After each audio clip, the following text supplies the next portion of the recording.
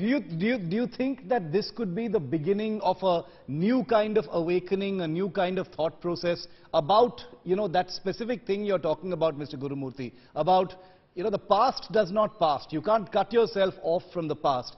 And the Sengol in many ways, and its rebirth in some ways, its relocation to a place of much greater visibility, comes to symbolize and represent that sort of reawakening and recognition that the past is not something you can simply shut away. It's as much a correction. We have gone the wrong way. It is not that this is a new awakening. Actually, it's a correction, course correction. We have got into serious problems by thinking the past is a burden. All over the world, there is a new thinking that is evolving in the last decade.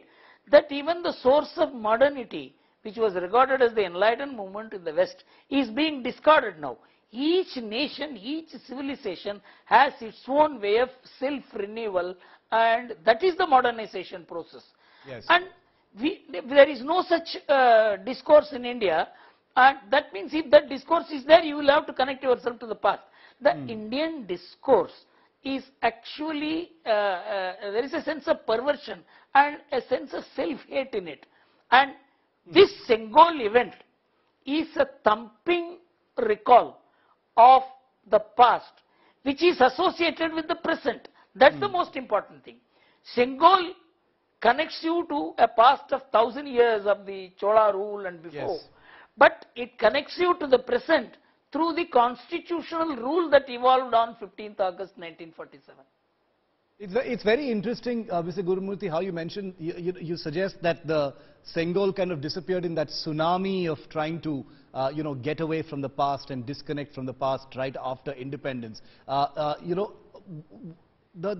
Sengol itself was discovered, like you rightly said, in the Anand Bhavan Museum in Prayagraj, where the caption very interestingly says, golden walking stick given to Pandit Jawaharlal Nehru. What did you think of that? We asked the people from the Vumidi family also yesterday about the Sengol being described as a walking stick, and they said that they were quite surprised, that it had been described so. What did you think, sir?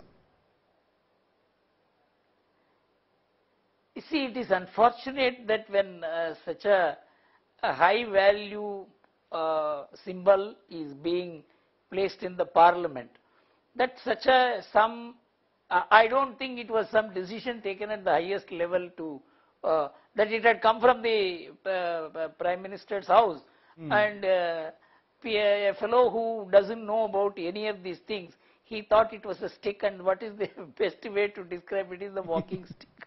Yeah. I think a 5-foot tall the golden stick with a Nandi on the top with the inscriptions should be described like this. Shows the carelessness with which we handle the past. You see, we are just careless about it. We use very strong words.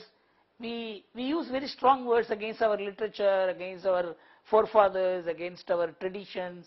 We are used to that. It has become a normal to abuse the Indian traditions.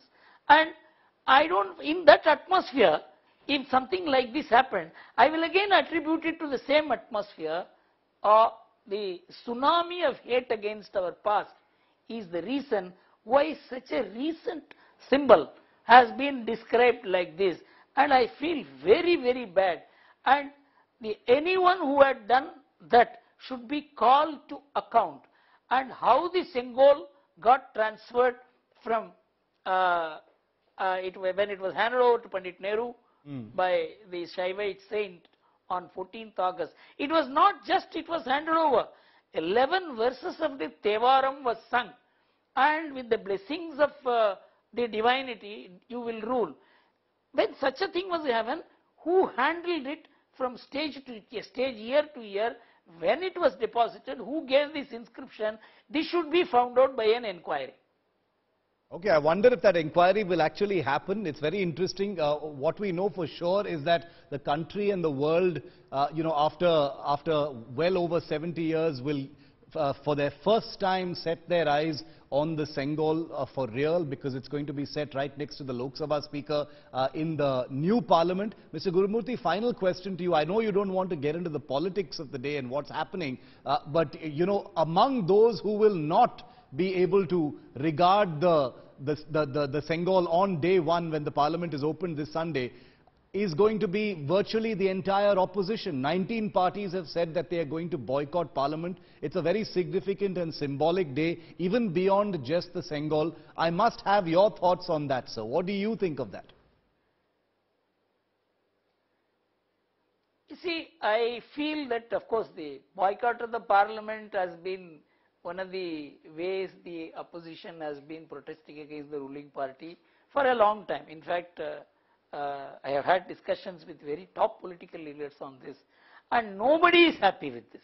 Even the BJP, when it was in the opposition, it was not happy with that, but it was still doing it. I can understand the political compulsions which make you boycott politics when a bill is being presented, or when somebody is talking, you walk out. But this is not one such occasion. Yeah. You may even understand boycotting Parliament is a new normal in Indian democracy for the last 25-30 years. This is not an occasion in which this should be happening. There should be a line drawn that where this protest to the extent of boycotting, where it should not be. That line is not there. That wisdom is not there. That is not good for democracy. As much as the opposition says that the ruling party's conduct is not good for democracy, you are not drawing the line between where you should be carrying on that protest. If you don't draw the line, then you are harming the very democracy which you are trying to protect. This is point one. Point two, at least the Sengol function should be separated from your Parliament work, and the opposition should attend the Sengol function. The DMK party, after it came to power, it has presented a report to the Tamil Nadu Assembly in 2021, after Stalin took over, that a symbolic presentation was made by the Tamil Nadu Adinam in the form of a Sengol. It recalled it with pride, and it is part of the official records of the Assembly. So I feel the DMK owns it really. Why they are part of it, I cannot understand.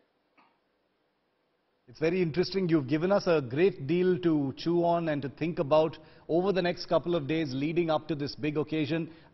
Personally, congratulations to you, Mr. Gurumurthy, because after all, you know, even though I know you're a self-effacing man, you don't want to take any credit publicly, but it is your article that set off this chain of events that will finally result in the unveiling of the Sengol in a much more visible spot, not in a Prayagraj museum, but in India's new Parliament. What could be better than that and more befitting an ornament that was part of India's day one of independence?